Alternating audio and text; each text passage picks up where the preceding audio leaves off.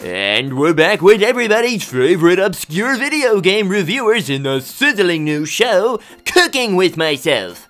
So the recipe called for a tablespoon of vinegar, but I'm just gonna have to make do. I mean, have you ever seen a spoon the size of a table? Cooking experience? Oh no, trust me, I can barely bake an omelet. Lucky for me, that guy's an idiot. You bake omelets, right? Hamster and Bomb are going head-to-head in this frantic food fight cook-off. Now I swear, if the judges don't like this lamb roast Dijon sandwich, then maybe they shouldn't have given me Pop-Tarts for bread. What the heck, science? You go and change the rules on me like that? So apparently, you don't pour water on a grease fire. It's Cooking with Myself, only on Food Network, where washed-up celebrities go to die. Forget that noise, let's just play Overcooked instead. Yeah, I mean, screw that place. I'm sure this'll be smoking. I don't know about that, but I better grab your controller, we're going in hot. Wait, I'm involved? Well, duh, it's a frantic co-op game. We need to work together. So, can you resist making the obligatory playing with myself joke? But it's so perfect! Get some noodles on the fryer and chop me up some meatballs and... Man, I can't cook. You're just playing with yourself!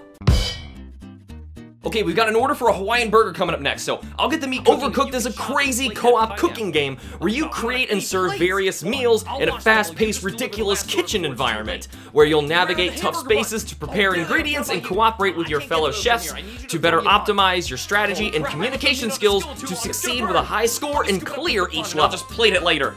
Did you get that pineapple chopped yet? The kitchen layouts and orders get progressively more outrageous as you go, demanding seamless cooperation between you and your teammates if you have any hope of surviving the level.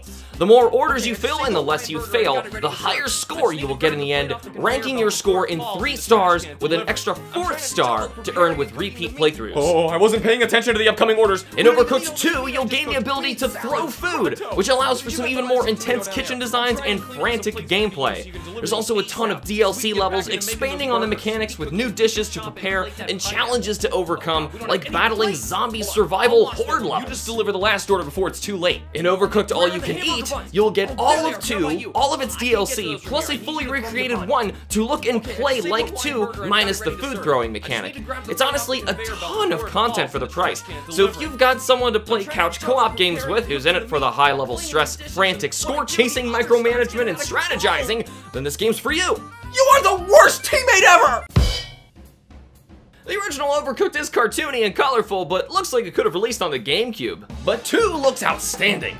Plus, in the All-You-Can-Eat edition, the original game was completely reworked so that it looks just as great as 2. The original game had you selecting your preferred chef before each level, which ended up distracting players like me for way longer than it should have, cycling through all of them each time. But in 2, you choose your chef on the main menu and you stick with them throughout. This also helps your group better remember who is who for some better communication. For having so much to manage on screen like incoming orders, cooking, and chopping ingredients alongside utility placement and navigation, the UI needs to be great or else players will get easily frustrated. Fortunately, it's pretty good all around. Instead, you'll be setting the kitchen on fire because you got too swept up in other things to keep track of everything else going on all at once. The game's got a ton of chefs to choose from, ranging from tons of funny human characters to bizarre inclusions like a guy with a cardboard box for a head and a paraplegic raccoon. And then there's the dozens of adorable animal chefs added in 2 and in the DLC. The chefs are also cute and funny. You'll honestly have trouble deciding which one you'll be playing as each session, especially when you keep continually unlocking new options. But why is he in a wheelchair if he doesn't even have legs? In Overcooked, you travel back in time to better prepare your cooking skills to fight against the incoming attack of the ever-peckish, a giant hungry alien meatball.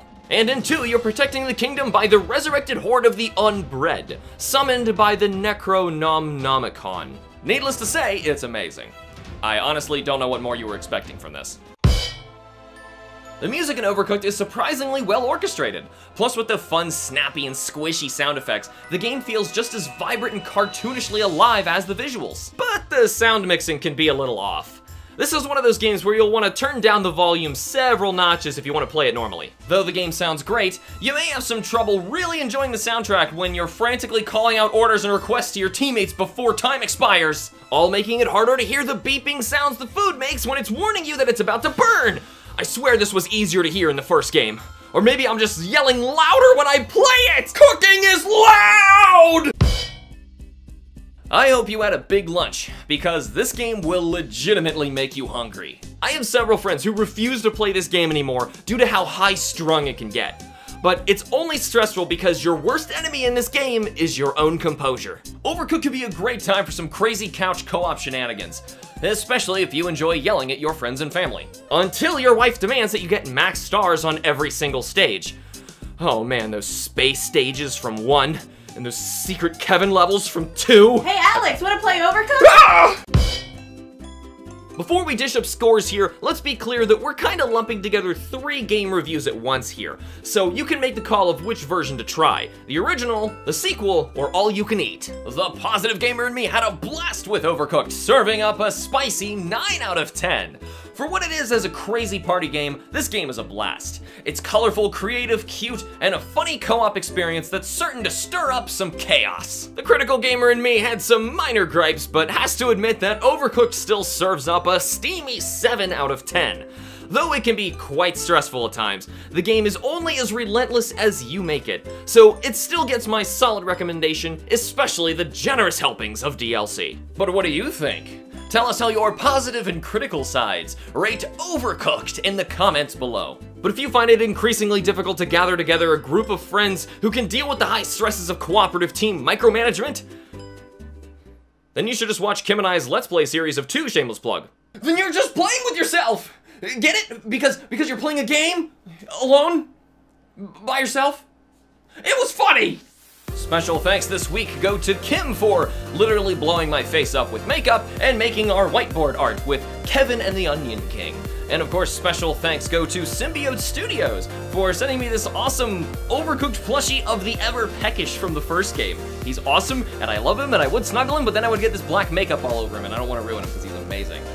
He also came with this like pin here too, so yeah, check out Symbiote Studios. They make a bunch of like indie video game plushies and pins and stuff. It's awesome.